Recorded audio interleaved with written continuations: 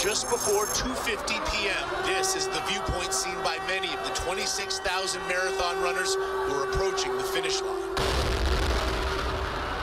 The first of the two explosions rocks the sidewalk along the course.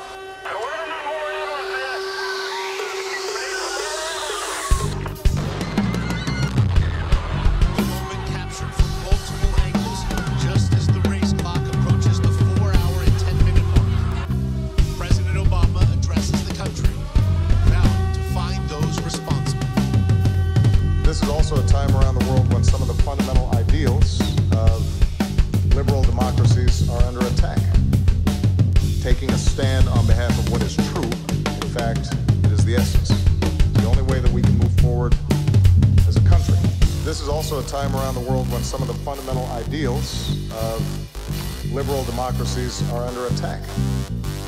Taking a stand on behalf of what is true, in fact, it is the essence.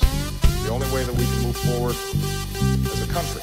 This is also a time around the world when some of the fundamental ideals of liberal democracies are under attack. Taking a stand on behalf of what is true, in fact, it is the essence. The only way that we can move forward as a country.